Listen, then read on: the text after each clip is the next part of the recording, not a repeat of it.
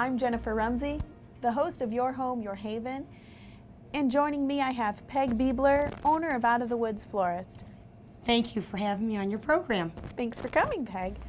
Peg, this year we're thinking about Christmases of our youth. So no matter when we grew up, the 40s, 70s, whatever our decade, going back to our childhood means different things to all of us.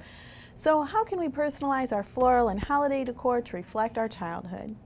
Once you've decided on the era that you want to go with, you can then personalize your decor to fit your guests' needs.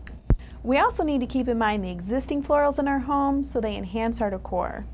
Yes, and not every floral needs to match. Absolutely not. In the bedrooms, in the private areas, we can really have fun in the home. If we keep the main areas consistent, we can really have fun in the guest rooms. Oh, absolutely. For example, Grandma would probably appreciate something a little more softer, feminine, where Uncle Bud might want something more manly, hunting, fishing, that type of thing related. So really personalize it to your guests. Absolutely. The main areas would include our living room, dining room, and powder room. Yes, in the dining room, you could have a beautiful centerpiece to put on your table, decorate it with live evergreens, pine cones, shiny balls, ribbons, beautiful spray roses or large roses, dendrobium, orchids, anything to just make a splash. What about our living rooms? Decorate your living room with poinsettias. They come in so many colors. You can put them in baskets, have foil and bow to match your decor. Do a centerpiece on your end table or your coffee table. Put a candle in it. Anything to make color. And what about our powder rooms? A powder room, I would suggest you could put a nice little arrangement on the back of the commode. Put some fresh flowers on the vanity. Beautiful spray roses, bells of Ireland, anything, snapdragons. Just add that festive look.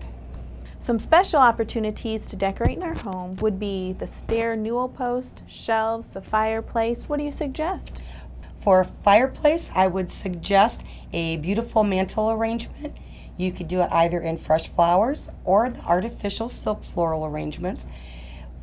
Anything goes, whatever your decor, whether it's red, gold, silver, blue, purple, you can match it.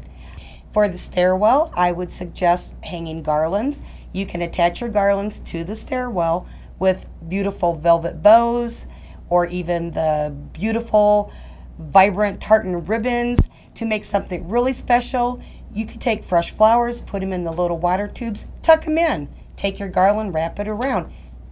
Adds even more fragrance. What about our shelves? On shelves, get some beautiful little Christmas cactuses. They just add so much color. Great!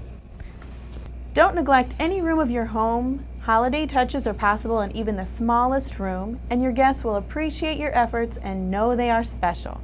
No matter what the holiday, Thanksgiving, Christmas, Hanukkah, or Kwanzaa, use florals to make your guests feel extra special by bringing them back to their childhood. Peg, thank you so much for joining us. Thank you for having me.